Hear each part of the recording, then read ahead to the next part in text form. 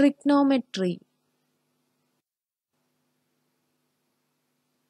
Prove that. So here we have to prove cos A divided by 1 plus sin A plus 1 plus sin A divided by cos A equal to 2 sec.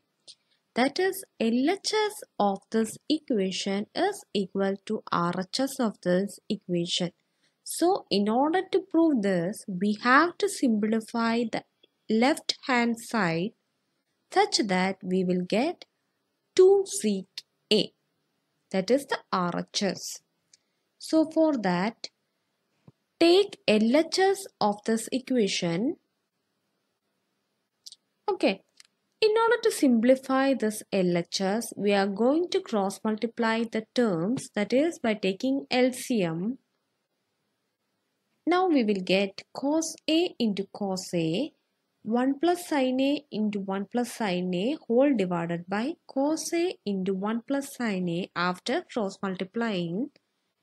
Now next step, we are going to expand the numerator. That is, cos A into cos A will give cos square A plus 1 plus sin A into 1 plus sin A gives 1 plus sin square A plus 2 sin A. That is, A square plus B square plus 2AB. That is, 1 plus sin A into 1 plus sin A will give 1 plus sin A whole square. But we are not going to touch the numerator till we get our, we are not going to touch the denominator till we get our RHS. Why? Because since 1 by cos A will give sec A, we have to retain 1 by cos A till we get our result, that is 2 sec A. So we are not going to touch the denominator. Now cos square A plus sin square A will give 1 and 1 plus 1 will give 2. That is 2 plus 2 sin A whole divided by cos A into 1 plus sin A. Now by taking 2 outside, we will get 2 into 1 plus sin A whole divided by cos A into 1 plus sin A. 1 plus sin